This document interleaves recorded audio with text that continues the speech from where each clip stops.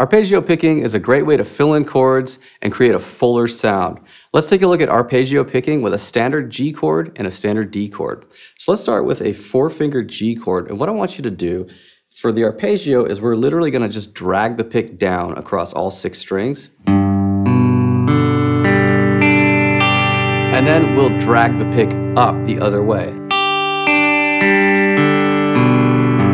So all we're doing, one direction each way, down, and then all up. So let's practice through that G chord together 5 times.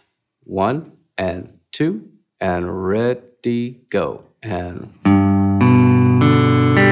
now up. Ready, go.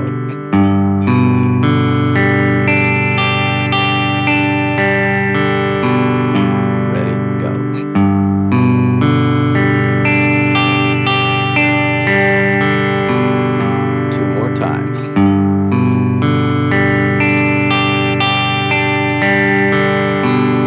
One more time.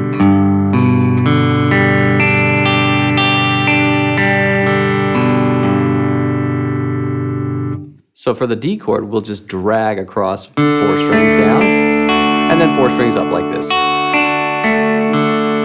right, let's try it together. I'll count you in. 1 and 2 and ready, go. And down and up. Ready, go. Ready, go. 2 more times. And 1 more time.